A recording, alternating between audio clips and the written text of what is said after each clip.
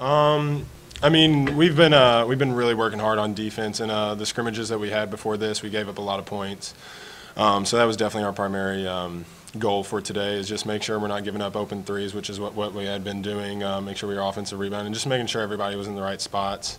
And I think we succeeded with that. I know the competition wasn't as good as it's going to be later on down the road, but it's nice to see that we are capable of doing that. And then just the assist that we had today, I think it was only 19, but I mean, guys were just passing the ball around. It was really fun to play with.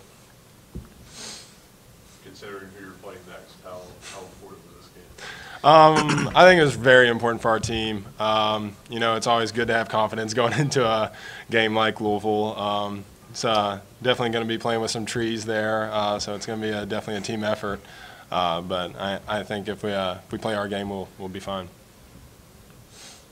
They said the other day this guy that looks a lot like you. Yeah. Tell me about that a little bit. Elaborate on that. Yeah, well, I mean, you saw what he could do a lot today. I mean, he hit threes, he got a couple dunks, finishing in the lane well, rebounded. So, I mean, that's how I thought of myself as a freshman coming in, just a very versatile guy. I mean, I think you could see that from him today. I mean, I think that's how my first game went too. So, I mean, it was kind of funny to watch him as a senior, and he's a freshman. How much of your game do you see in his when you got here? Well, I mean, just coming in as a freshman, I'm just going to try and do whatever it takes to help the team win. And day in and day out, I get to see how hard guys like Omar and Daniel and Dave, they set the tone for our team. And then just like try to model my game a little bit after Omar's. Like I know we can both shoot the three a little bit. And then I'm trying to expand my game a little bit more, to kind of do some stuff like I did in high school. And I'm just finishing in the lane, trying to get like a hook shot and a floater, like a mid-range game like Omar. And I mean, I think down the road I can really pick that up. How comfortable do you feel as a freshman out there?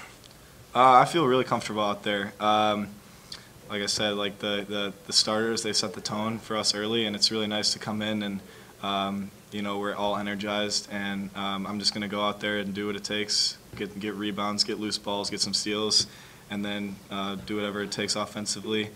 I think the offense, I'm picking it up more and more every day, and then defensively, that's where my biggest thing I have to work on, because I didn't really have to do much like focusing on that in high school, and I think I have potential to be a good two-way player for our team this year. So that's the thing I'm most concerned with right now.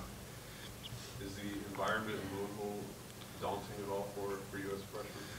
I mean, like I don't know, because yeah, I can't, like, it's one thing to say like you're gonna be playing in front of 22,000 or 20,000 people, however many they're gonna bring.